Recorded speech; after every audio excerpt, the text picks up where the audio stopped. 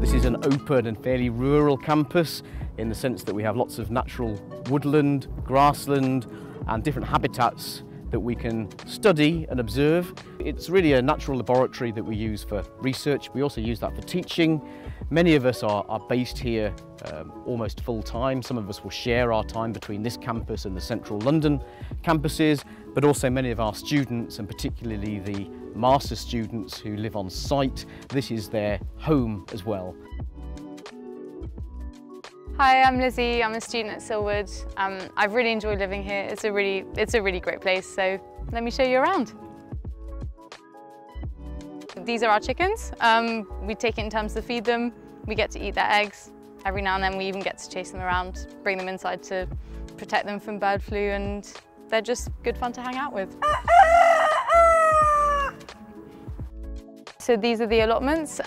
So we get to collect the eggs from the chickens. We also get to grow our vegetables here.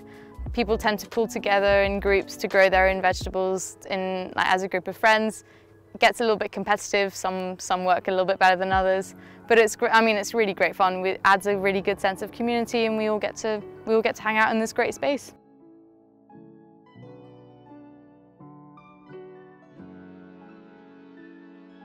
I'm actually here on a Europe project where I've been collecting plant samples and insect samples and running around Silwood Park for about 6 weeks, and it's just been amazing. I sit out here, this is where I do most of my work, which is great because it's outdoors, and you just bump into so many lecturers and researchers and brilliant people that are doing amazing, cool things.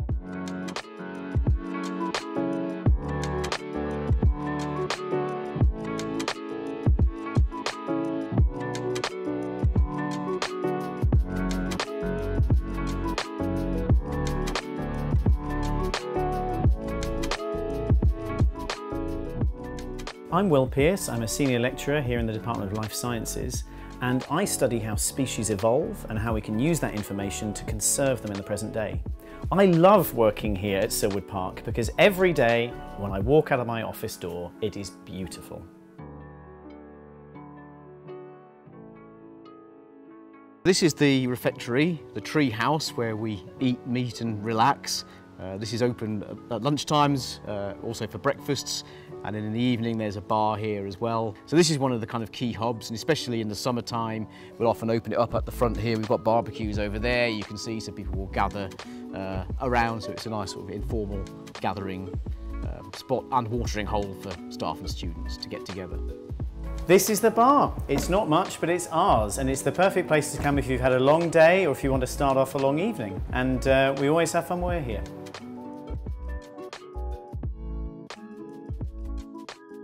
This is the stage we've set up for Silfest, which is our annual music festival. It's just a really nice time when students get together, celebrate the end of the master's courses. We invite members of the public, lots of students from South Kent as well. We get bands to come in, we'll have a food truck, we'll run our own bar. It's just a nice way to enjoy the outdoor space that we get at Silwood, and for everyone to celebrate together with the kind of sense of community that we've built up throughout the year. This is Nash's Copse. This is where, so there's a long-term monitoring study of rodents going on here, where a few master's students get to work on during their projects to collect data. So that data obviously helps to contribute to the long-term experiments, but it also means that master's students can do their own little investigations. We all like talking about what interests us, and we all especially like building on each other's skills and helping each other out with our work. And so I think that's when I found that that's when you can sort of form those connections with people who you'll probably end up doing research with later on.